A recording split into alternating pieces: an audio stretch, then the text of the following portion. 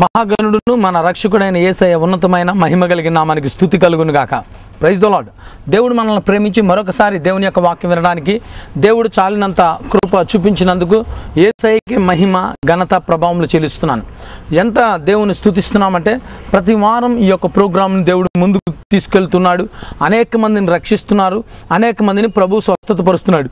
ఈ కార్యాల కొరకు దేవుని స్తుతిస్తున్నాను. ఈ ప్రోగ్రాం కొరకు మేము చేసే ప్రతి ప్రయత్నం మాత్రమే కాకుండా మీరు చేసే ప్రతి ఆశీర్వాదకరమైన ప్రార్థన, మీరు ఇచ్చే ప్రతి ప్రోత్సాహాన్ని బట్టి ఖచ్చితంగా ఈ యొక్క ప్రోగ్రాం ద్వారా అనేక మంది రక్షించబడుతున్నారు, అనేక మంది స్వస్థతపరచబడుతున్నారు. దేవుడు కార్యాలు, దేవుని యొక్క ఉన్నతమైన ప్రణాళికలు ప్రజల్లోకి వెళ్ళడానికి ఇది ఒక సాధనంగా ఉంది. మనం వెళ్ళి దేవుని పని చేయాలి. మనం వెళ్ళలేకపోతే వెళ్ళే వారిని పంపాలని దేవుని వాక్యం సెలవిస్తుంది. గమనించండి, దేవుని యొక్క మందిరం యొక్క నిర్మాణం జరుగుతుంది. ఈ ప్రాంతంలో దేవుని యొక్క మందిరాన్ని కట్టాలి. అయినప్పటికీ దేవుని యొక్క పని ముందుకు సాగుతుంది. జస్ట్ ఈ యొక్క మందిరంలోనే దేవుని యొక్క వాక్యాన్ని మీకు అందించాలన్న ఆశతో ఇక్కడి నుంచి నేను మీకు ఈ యొక్క వాక్యాన్ని అందిస్తున్నాను. దేవుని యొక్క వాక్యం చాలా శ్రేష్టమైంది. యెహోవా నా కాపరి, నాకు లేమి కలగదని కీర్తనల గ్రంథం 23వ అధ్యాయం 1వ వచనంలో దేవుని వాక్యం సెలవిస్తుంది.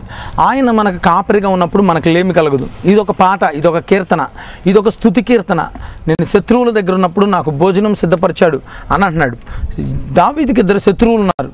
మొట్టమొదటిగా దావీదుని బయటగా ఎవరంటే రాజు అవ్వక ముందు సౌలు శత్రువుగా ఉండి తరిమాడు. సౌలు చంపుతున్న ఆ సమయంలో అతను దేనికి భయపడలేదు. రెండవదిగా మనం చూసినట్లయితే అబ్షాలోము కన్న కుమారుడే, సొంత కుమారుడే దావీదును చంపిన పరిస్థితులు, సొంత కన్న కుమారుడే దావీదును చంపాలనుకున్న పరిస్థితులు. అలాంటి పరిస్థితుల్లో దేవుడు దావీదుని కాపాడి దావీదుని రక్షిస్తూ ఉన్న సమయంలో దావీదు వెళ్ళిపోయి ఒక శత్రువు దగ్గర ఉండి ఆ శత్రువు దగ్గర భోజనం తింటూ ఆ టైంలో రచించిన కీర్తన దేవుడు నా కాపరి అని స్తుతిస్తున్నాడు. దేవుణ్ణి స్తుతించడం ఎంత ప్రాముఖ్యం! అనుదినము దేవుణ్ణి స్తుతించాలి.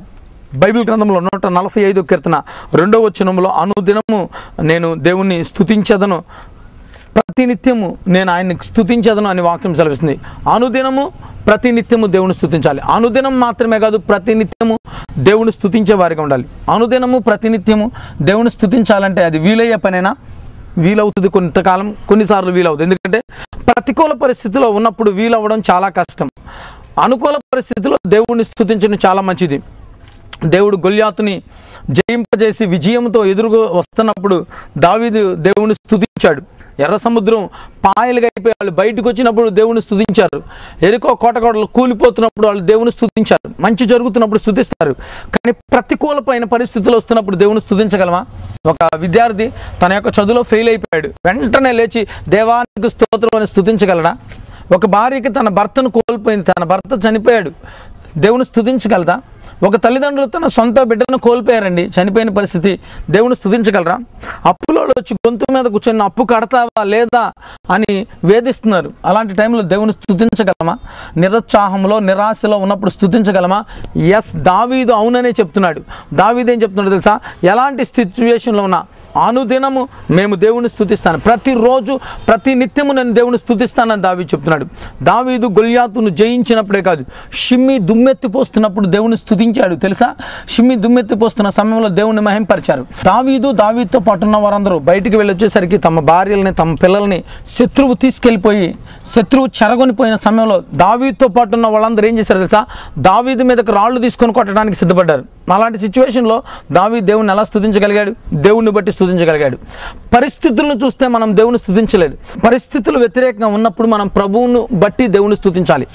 దావీదు దేవుణ్ణి బట్టి ధైర్యం తెచ్చుకొని దేవుని స్తుతించాడు.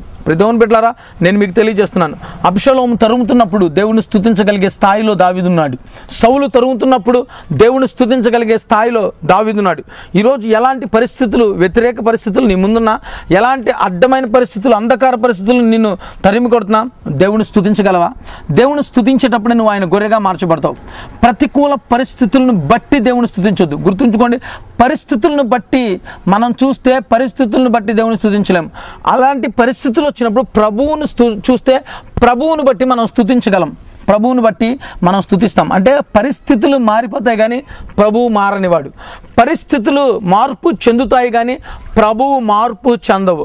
ఈరోజు పరిస్థితి మారిద్ది, రేపు మరొక పరిస్థితి వస్తుంది. కానీ ఈరోజు రేపు ఎప్పుడు ప్రభు ఒకటే రీతిగా ఉండే దేవుడు. ఆయన ఎల్లప్పుడూ ఒకటే రీతిగా ఉంటాడు అని దేవుని వాక్యం సెలవుస్తుంది. ఈరోజు నువ్వు ఏ పరిస్థితిలో ఉన్నా ప్రభువుని బట్టి దేవుని స్తుతించడం ప్రారంభించు, దేవుని ఆరాధించడం ప్రారంభించు, దేవుని మహిమపరచడం ప్రారంభించు. నీ నోట్లో నుంచి దేవుని స్తుతి ఆరాధన, దేవుని మహిమపరిచే స్తుతి నీ నోట్లో నుంచి బయటకు రావడానికి ప్రయత్నించు. ఆయన్ని స్తుతిస్తున్నప్పుడు, ఆయన్ని మహిమపరుస్తున్నప్పుడు ప్రభువును బట్టి మనం దేవుని స్తుతించాలి. ఎన్నో కార్యాలు చేశాడు, ఇక ముందు చేస్తాడు.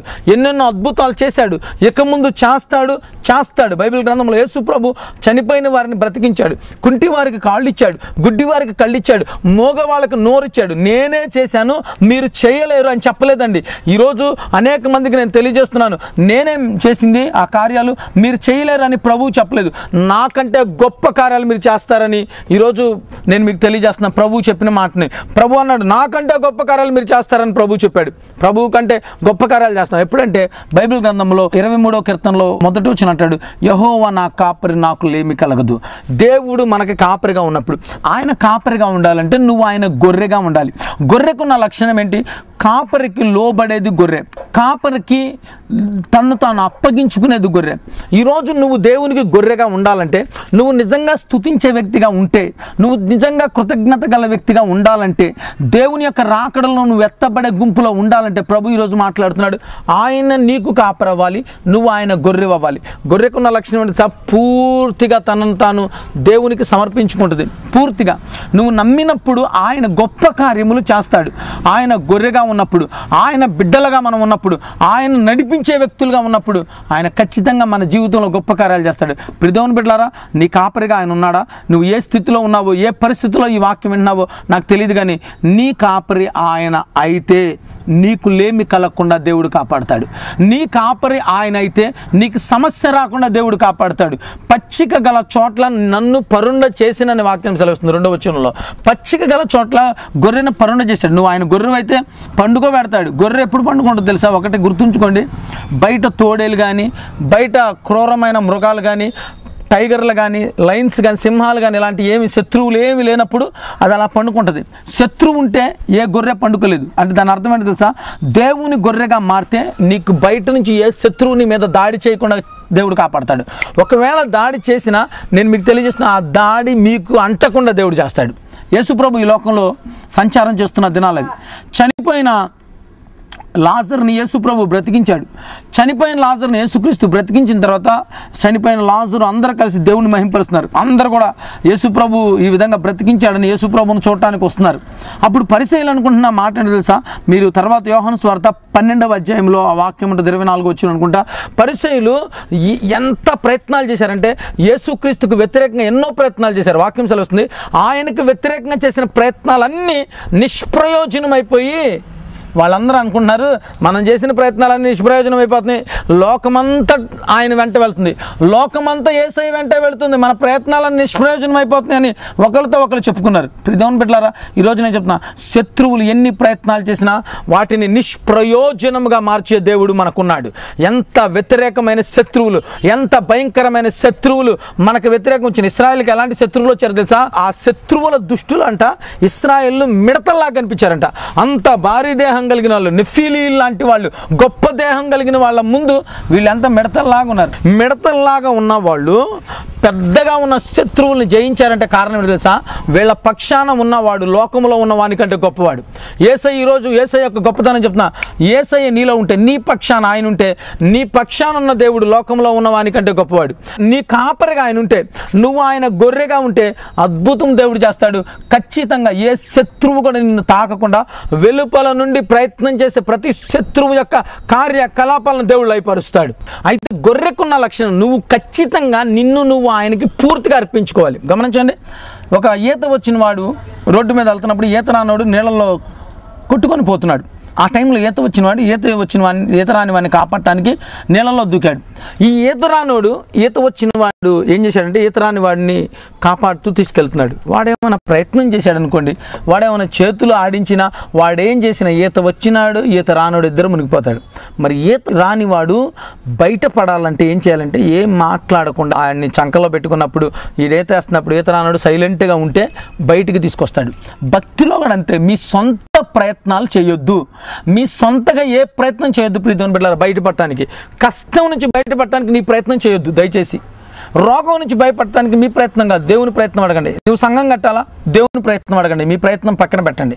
మీరు దేవుని యొక్క పని చేయాలా, మీ కుటుంబంలో అద్భుతం జరగాల, మీరు ఎత్తబడే గుంపులో ఉండాలా, నీ ప్రయత్నం పక్కన పెట్టి ప్రభువా పూర్తిగా నా ఇష్టాన్ని పక్కన పెడుతున్నాను, నీ ఇష్టమే సిద్ధించును కాక. ఒక గొర్రెకి సొంత ఇష్టం ఉండదండి. గొర్రె తల వంచుకొని తన కాపరిని వెంబడించింది. ఈరోజు నువ్వు దేవుణ్ణి వెంబడిస్తున్నావా? దేవునికి నిన్ను నువ్వు సంపూర్ణంగా అప్పగించుకొని నెంబర్ 1. రెండవది, దేవుణ్ణి వెంబడించే వ్యక్తిగా ఉండాలి. లోకాన్ని వెంబడించొద్దు, లోక కార్యాలను వెంబడించొద్దు. ఈరోజు ఏదో గొప్ప కార్యాలు గొప్ప వ్యక్తుల్ని వెంబడించే వాళ్ళు ఎంతోమంది ఉన్నారు. కానీ లోక కార్యాలను వెంబడించొద్దు బిడ్డలారా, దేవుని వెంబడించు. ప్రభా నువ్వు ఎలా నడిపిస్తావో, నువ్వు ఏ అడుగులు వేసుకెళ్ళావో ఆ అడుగులు యేసయ్యని వెంబడించడం అంటే తెలుసా? బైబిల్ గ్రంథంలో యేసు ప్రభు ఎలా నడిచాడో వాక్యం సెలవిస్తుంది. ఎలా నడిచాడో బైబిల్లో సువార్తల్లో ఉంది. ఆయనలో ఏ తప్పు లేదు, ఆయనలో ఏ నింద లేదు, ఆయనలో ఏ తప్పు లేదు. తప్పు చేయడానికి అవకాశం లేనివాడిగా ఆయన పవిత్రుడిగా ఉన్నాడు. చిన్న తప్పు కూడా యేసు ప్రభు చేయలేదు, చిన్న పాపం కూడా ఆయన చేయలేదు. ఆయన పరిశుద్ధుడిగా జీవించాడు. ఆయన్ని వెంబడించడం అంటే ఏంటంటే ఆయన వల్లే మనం కూడా పరిశుద్ధంగా జీవించాలి. మన చూపుల్లో పవిత్రత, మన తలంపుల్లో పవిత్రత, మన మాటల్లో పవిత్రత, మన నడకలో పవిత్రత మనం కలిగి ఉన్నప్పుడు దేవుడు ఖచ్చితంగా మన జీవితంలో గొప్ప కార్యం చేస్తాడు. ఆ విధంగా యేసు ప్రభువును వెంబడించే వ్యక్తులుగా మనం జీవించాలి. ఆ విధంగా యేసు ప్రభువును వెంబడిస్తే దేవుడు దీవిస్తాడు. రెండవది, గొర్రె దేవునికి సంపూర్ణంగా అప్పగించుకోవాలి. రెండవది, గొర్రె దేవుని వెంబడించాలి. నువ్వు దేవునికి సంపూర్ణంగా అప్పగించుకోవాలి. రెండు, నువ్వు దేవుణ్ణి వెంబడించాలి. యేసు ప్రభువుని వెంబడిస్తూ ఆయన యొక్క మార్గంలో, ఆయన చెప్పిన మార్గంలో మనం నడుచుకుంటూ వెళ్ళాలి. ఇంకొక అద్భుతమైన విషయాన్ని దేవుని యొక్క వాక్యం ద్వారా నేను మీకు చెప్పాలనుకుంటున్నాను. దేవుని బిడ్డలారా, దేవుని యొక్క వాక్యంలో గొర్రె పచ్చిక బయళ్ళలో పరుండ చేశాడు. పండుకుంది, హాయిగా పండుకుంది. అది పండుకుందంటే లోపల ఉన్న మేకపోతుల వలన హాని లేకుండా గొర్రెల్ని పొడిచే మేకపోతులు ఏం చేస్తాడంటే కాపరి దూరంగా తీసుకెళ్ళి కట్టేస్తాడు. అంటే నీకు బయట నుండి శత్రువు లేకుండా చేస్తాడు, లోపల నుండి కూడా శత్రువు లేకుండా చేస్తాడు. ఈరోజు చాలామందికి శత్రువు ఎక్కడంటే ఇంట్లోనే శత్రువు అండి, బయటడు కాదు. బైబిల్ గ్రంథంలో మీరు చూసినట్లయితే యోసేపుకి శత్రువులు ఎవరు? యోసేపు బానిసత్వంలో వెళ్ళటానికి కారణం ఎవరంటే యోసేపుకి శత్రువులు తన సొంత ఇంట్లోనే ఉన్నారు. తన సొంత అన్నదమ్ములే యోసేపుకి శత్రువులుగా మార్చబడ్డారు. సొంత అన్నదమ్ములు యేసోబుని బాధించారు, సొంత అన్నదమ్ములు యేసోబుని గుంటలో పడేశారు, సొంత అన్నలే యేసోబుని తీసుకెళ్ళి అమ్మేశారు. ఈరోజు చాలా కుటుంబాల సొంత వాళ్ళు, దావీదుకి శత్రువు ఎవరండి? సొంత కొడుకే శత్రువు అయ్యాడు, సొంత మావే శత్రువు అయిపోయాడు. ఈరోజు చాలామంది ఇంట్లో శత్రువులతో బాధపడుతున్నారు. ఈ వాక్యం చెప్తుండగా ఈ వాక్యం వింటున్న వాళ్ళు కూడా సొంత వాళ్ళ శత్రువులతో నమ్మి మోసపోయిన వాళ్ళు, మీరు అన్నం పెట్టిన వాళ్ళే మీకు శత్రువు అయిపోయారు, మీరు సహాయం చేసిన వాళ్ళే మీకు శత్రువు అయిపోయారు. అలాంటి సిచ్యువేషన్లో ఉన్నారా? యేసయ్యని కాపరిగా చేసుకోండి, యేసయ్యని మీ హృదయంలోకి చేర్చుకోండి, యేసయ్యని మీ తండ్రిగా చేసుకోండి. యేసయ్య నువ్వు నా కాపరి అని చెప్పండి. యేసయ్య నేను నీ గొర్రెగా ఉంటానా అని చెప్పండి. యేసయ్యని కాపరిగా చేసుకుంటే, యేసయ్యకి గొర్రెగా ఉంటే వాక్యం ఏమి సెలవుస్తుందో తెలుసా? ఆయన మనల్ని ఒక అద్భుతమైన ఆశీర్వాదంలోకి నడిపిస్తాడు. ఇంట్లో శత్రువులు లేకుండా దేవుడు నిన్ను కాపాడుతాడు. లోన ఏ శత్రువు లేకుండా కాపాడుతాడండి. లోపల నుంచి ఏ శత్రువు మనల్ని దాడి చేయకుండా హాయిగా పండుకునేటట్లు మనల్ని చేస్తాడు. బైబిల్ గ్రంథంలో పేతురు గురించి వాక్యం సెలవిస్తుంది. పేతురు చెరసాల్లో ఉన్నాడు. చెరసాల్లో ఉన్న పేతురు ఏం చేస్తున్నాడు? రేపు పొద్దున్న మరణం అని తెలిసింది. రేపు పొద్దున పేతురు గారిని ఉరితేస్తాడు. పేతురు ఏం చేస్తున్నాడు గమనించండి. రేపు పొద్దున మీరు చనిపోతారంటే మీకు అసలు నిద్ర పట్టిద్దా? వాక్యం సెలవుస్తుంది. అపోస్తుల కార్యంలో వాక్యం సెలవుస్తుంది. హాయిగా నిద్రపోతున్నాడు. 12వ అధ్యాయంలో ఆయన చెరసాల్లో హాయిగా పండుకుంటున్నాడు. సంఘమేమో అత్యాశక్తితో ప్రార్థన చేస్తున్నాడు. ఆయనకి ఎలా నిద్ర పట్టింది? రేపొద్దున చనిపోతానంటే దేవుని బిడ్డలు ఎప్పుడు కూడా ఏ సమస్యకి భయపడరు. ఇప్పుడు దేవుని బిడ్డలారా, ఏ కష్టానికి భయపడరు. గాఢాంధకారపు లోయలో సంచరించిన ఏ అపాయము నాకు రాదు. ఎందుకంటే నాకు అపాయం రాకుండా కాపాడే దేవుడు నాకు కోటగా ఉన్నాడు. 91వ కీర్తనలో వాక్యం సెలవుస్తుంది. వేటగాని ఊరి నుండి నిన్ను విడిపిస్తాను, నాశనకరమైన తెగులు రాకుండా నేను కాపాడుతాను, నీ చుట్టూ దేవదూతలు ఉంటారు, చూస్తారు. నీ పాదాలకు కానీ నీ కాళ్ళకు కానీ ఎదురు దెబ్బ తగలకుండా, నీ బొట్టిన వేళ్ళకి కానీ నీ కాళ్ళకు కానీ ఎదురు దెబ్బ తగలకుండా, రాయి తగలకుండా కాపాడతారని దేవుని వాక్యం సెలవించట్లేదా? అవును, నీకు రాయి తగలకుండా దేవుడు కాచి కాపాడతాడు. ఈరోజు ప్రభు పరిశుద్ధాత్మ నీతో మాట్లాడుతుండగా, ప్రభు నిన్ను నా కాపరిగా చేసుకుంటా, నేను నీ గొర్రెగా, నన్ను నేను నీకు అర్పించుకుంటా, నేను నిన్ను వెంబడిస్తానని ప్రార్థన చేయండి. దేవుని యొక్క కాపరి తత్వంలో 3 విషయాలు చెప్తున్నా. ఒకటి, కాపరి యేసు ప్రభు నీ కాపరి అయితేనే నీ జీవితంలో అన్ని సమాధానం పొందుకుంటాం, అన్ని ఆశీర్వాదాలు పొందుకుంటాం. ఆయన కాపరి అవ్వాలంటే నిన్ను నీవు ఆయనకి అర్పించుకోవాలి, అప్పగించుకోవాలి సంపూర్ణంగా. రెండవది, ఆయన్ని కాపరి అవ్వాలంటే ఆయన్ని వెంబడించాలి. మూడవది చెప్తున్నా, నా గొర్రెలు నా స్వరము వినును. నా గొర్రెలు నా స్వరం వింటే అని వాక్యం సెలవుస్తుంది యోహాను సువార్త 10వ అధ్యాయంలో. నువ్వు ఆయన గొర్రెవైతే ఆయన స్వరాన్ని వినాలి, ప్రతిరోజు ఆయన స్వరాన్ని వినాలి. ప్రతి దినము నేను నిత్యం ఆయన స్తుతిస్తున్నాను, ప్రతి నిత్యం ఆయన్ని మహిమపరుస్తున్నాను అంటే అర్థం తెలుసా? ఎవ్రీ డే నువ్వు ఆయన స్తుతించాలి. ప్రియ దేవుని బిడ్డలారా, మీరు ఆయన స్తుతిస్తున్నారా? ప్రియ దేవుని బిడ్డలారా, మీరు ఆయన్ని మహిమపరుస్తున్నారా? అయితే ఆయన స్వరం నువ్వు వినాలి. ఆయన స్వరం వినే వ్యక్తిగా ఉండాలి. పాలస్తీనా ప్రాంతంలో ఒక గొర్రెల కాపరి గొర్రెలను మేపుతున్నాడు. కొన్ని వందల గొర్రెలు అక్కడ ఉన్నాయి. ఆ పచ్చిక బయళ్ళలో అవన్నీ మేస్తూ ఉన్నాయి. ఒక ఫ్రెండ్స్ వచ్చి, అరే మీ గొర్రెల్ని నువ్వు ఎలా పిలుస్తావు అంటే అతను చెప్పాడు, ఒక రకంగా పిలుస్తానని. ఆయన పిలుపుని ఈ 4 ఫ్రెండ్స్ బట్టి పట్టి ఆయనలాగే పిలవాలనుకొని వెళ్ళి ఆయన ఎలా పిలుస్తున్నాడో గొర్రెని అలాగే పిలిచాడు. మొదటి ఫ్రెండ్ పిలిచినప్పుడు ఆ గొర్రెలు ఒక్కటి వెనక్కి తిరగలేదు, రాలేదు. సేమ్ ఆయనలాగే పిలిచాడు. రెండో వాడు కూడా ఆయన పిలిచినట్టే ఆయన గొర్రెల్ని సేమ్ అలాగే పిలిచాడు. రెండో వాడు పిలిచిన ఆ గొర్రెలు రాలా, ఏంట్రా నీలాగే పిలిచినా ఆ గొర్రెలు రావట్లేదేంటి అని వెళ్ళిపోయారు. మూడో వాడు వచ్చి సేమ్ అలాగే ఆ గొర్రెల కాపరి ఎలా పిలుస్తున్నాడు అలాగే పిలిచాడు, కానీ ఆ గొర్రెలు రాలేదు. 4వ గొర్రెల కాపరి నేను పిలుస్తాను చూడు అని వెళ్ళి నించున్నాడు.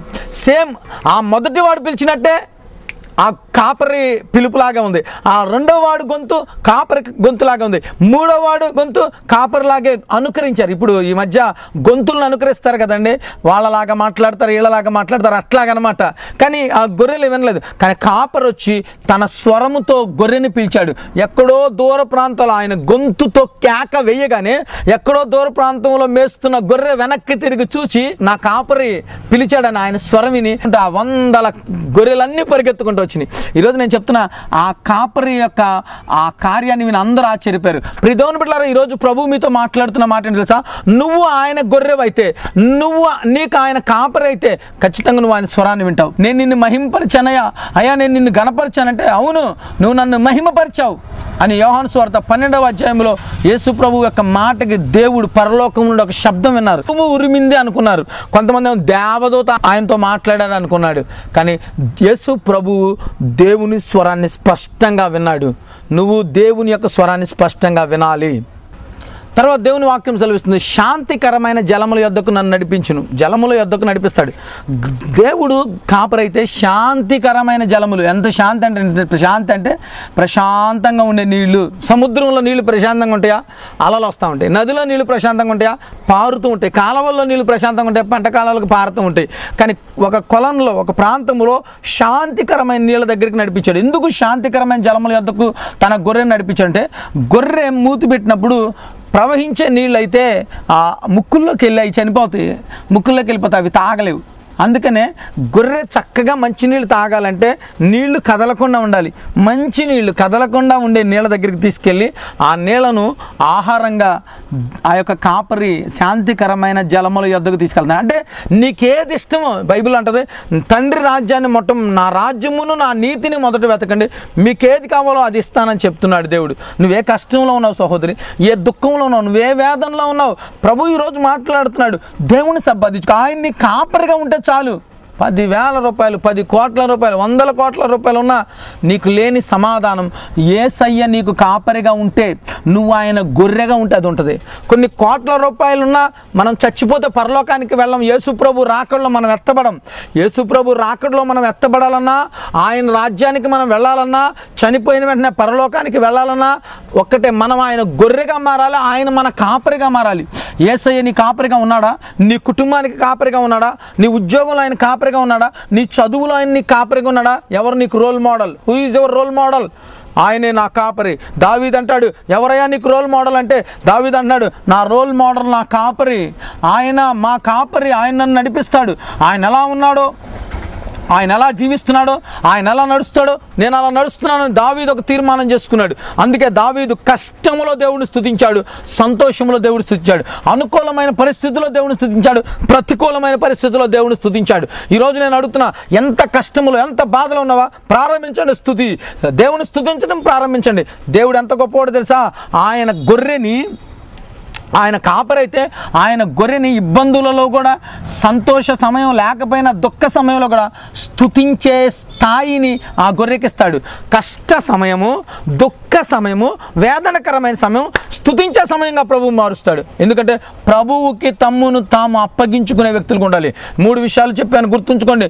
ఒకటి, ప్రభువుకి నిన్ను నువ్వు అప్పగించుకోవాలి. నువ్వు ఆయన గొర్రెవైతే, నువ్వు ఆయన్ని కాపరివైతే, ఆయనకి నిన్ను సంపూర్ణంగా అప్పగించుకున్నావా?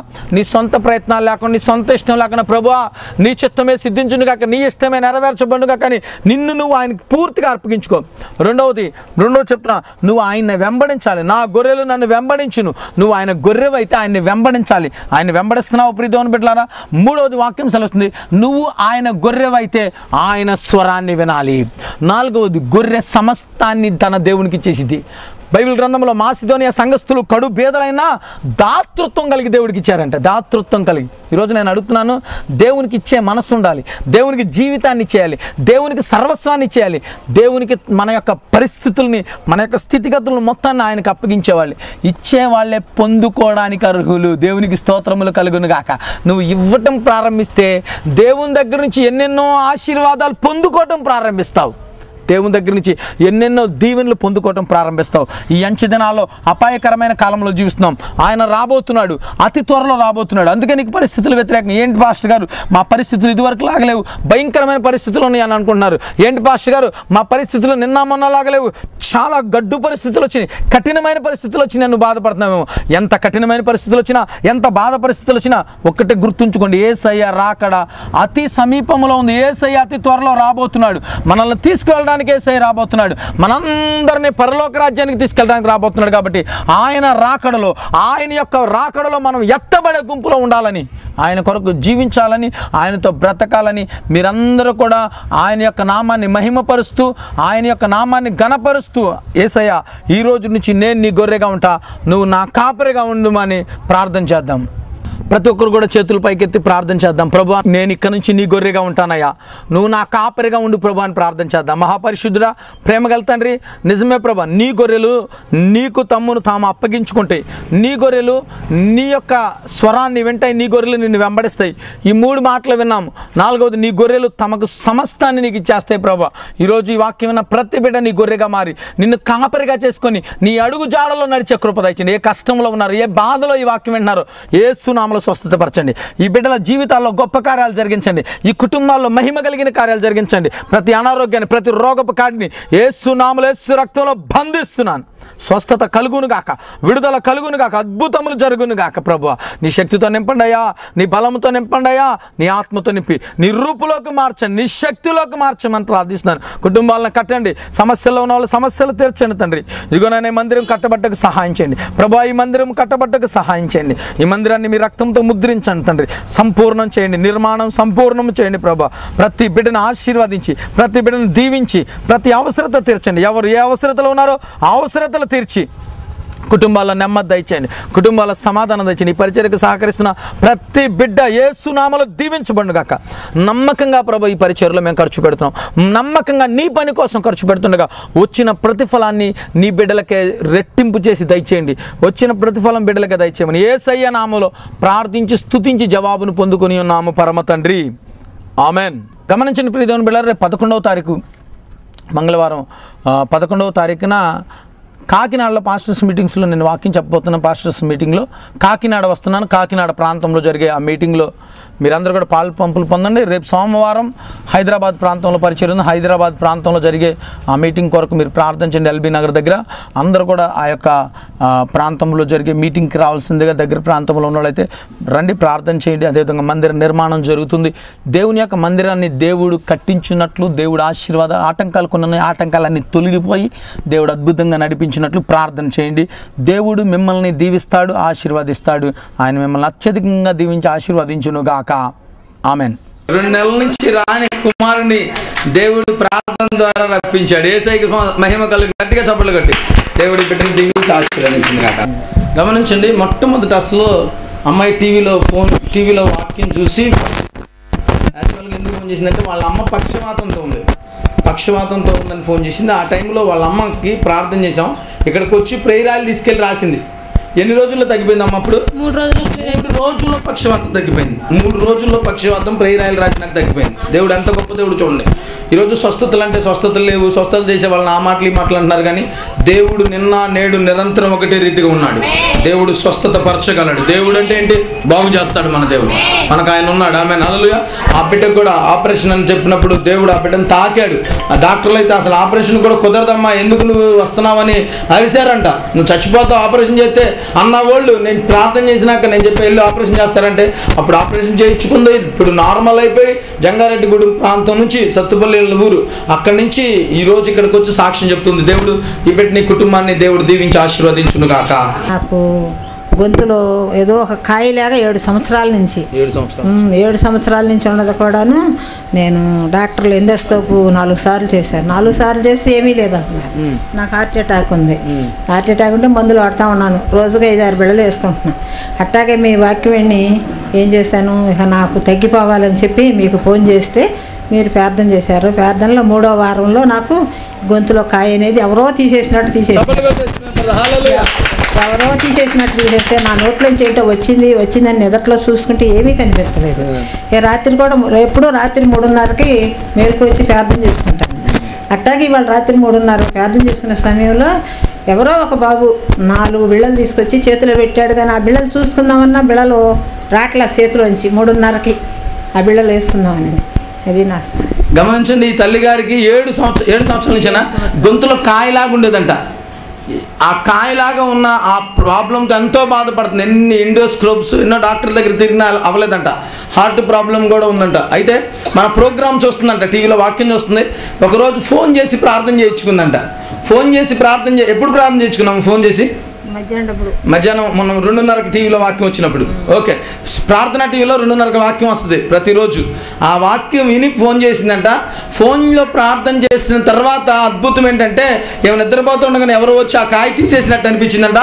అప్పటి నుంచి దేవుడి బిడ్డను స్వస్థతపరిచి నార్మల్ అయిపోయింది. దేవుడు నిన్ను నీ కుటుంబాన్ని దీవించి ఆశీర్వదించును గాక. ఆమె అక్క నిజంగా సిగ్గుపడకుండా ఎంత గొప్పగా సాక్ష్యం చెప్పింది. ఏమని చెప్పిందండి? అడుక్కునే ఆమె కూతురునయ్యా నేను అంటుంది. ప్లాట్ఫామ్ తిరుగుతూ అట్లా చేస్తూ అడుక్కుంటూ చెట్ల కింద పండుకుంటున్న మా జీవితం అయ్యా. అలాంటి స్థితిలో 12 సంవత్సరాల నుంచి అక్క కాళ్ళు వంగట్ల, మంచం మీద నుంచి లేవలేని స్థితిలో, భయంకరమైన స్థితిలో ఇక్కడికి వచ్చిందండి. అలాంటి స్థితిలో వస్తే నేను ప్రార్థన చేసి ప్రభువు నాతో చెప్తున్నాడు ఈమెను నేను వాడుకుంటానని. నేను చెప్పి అక్క నిన్ను దేవుడు వాడుకోబోతున్నాడు, నువ్వు సంఘాన్ని కడతావు, దేవుడు నిన్ను సేవకు పిలుస్తున్నాడు అని చెప్పి. హల్లెలూయా. ఆమె అనుకుని ఉంటుంది మనసులో, నేను అడుక్కు తినేదాన్ని, మా కుటుంబం అడుక్కునే కుటుంబం, నన్ను సేవకు అంటే అని అనుకుని ఉంటుంది అప్పుడు. కానీ అద్భుతమైన విషయం తెలుసా, ఆ పరిచర్య తర్వాత దరిదాపు ఆ ప్రవచనం తర్వాత సంవత్సరానికి దేవుడు ఆ బిడ్డకి సంఘాన్ని ఇచ్చాడు. డొలస్నార్లో మీరు రోడ్డు మీద వెళ్తుంటే జయా గార్డెన్స్ ఎదురుగా ఏం పేరు అక్క? దాని పేరు షాలేం రాజు మందిరం అని రోడ్డు మీద ఉంటుంది. మీరు వెళ్తున్నప్పుడు ఎడం పక్కన ఉంటుంది అక్కల మందిరం. ఎంత అద్భుతంగా దేవుడు ఆ కుమార్తెను లేవనెత్తాడంటే అక్కడ ఉన్న వాళ్ళందరూ అన్యులు, భయంకరమైన పరిస్థితిలో ఉన్న వాళ్ళు, ఆ స్థితిలో వాళ్ళు, అలాంటి వాళ్ళ మధ్య సేవకి ఏర్పరచుకున్నాడు. ఈరోజు పరిచర్య చేస్తూ కూడా ఇక్కడికి వచ్చి ఇక్కడ మన పరిచర్యలో ఉంటూ దేవుని యొక్క సేవ చేసుకుంటూ దేవుని యొక్క పని చేస్తున్నాం. ఆ నిమిత్తం చప్పట్లు కొట్టి యేసయ్యకి మహిమ చెల్లిద్దాం. అలాంటి వారిని ఇంత స్థితికి అంటే నాలాంటి వాళ్ళని ఇంత స్థితికి తీసుకొచ్చిన దేవుడు మిమ్మల్ని తీసుకురాడా? ఇంతకంటే ఎక్కువ స్థితిలో తీసుకొస్తాడు దేవుడు. అక్కని ఇంకా బలంగా వాడుకొని తన బిడ్డలను, తన కుటుంబాన్ని జీవితాంతం యాజక రూపమైన కుటుంబంగా దేవుడు వాడుకొనును గాక. ఆమె ఆశావంచనాలను తీసుకొచ్చింది. తీసుకొస్తే అసలు దేవోత్సవంలాగా ఉన్నాడు. సంఘానికి వచ్చి వీళ్ళందరూ చూశారు. అందరం కలిసి నేను చేపెట్టి ప్రార్థన చేశాను. ప్రార్థన చేసిన తర్వాత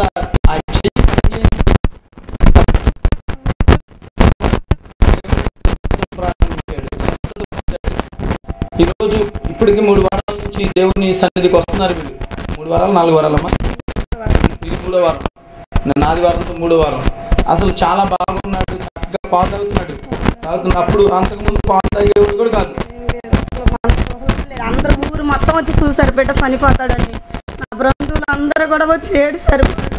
మా పిన్ని అన్నది నెంబర్ ఇచ్చి అన్నతో ప్రార్థన చెబితే బిడ్డ స్వస్థ పొందుతాడు అనగానే నేను అన్న ప్రార్థన చేశాడు.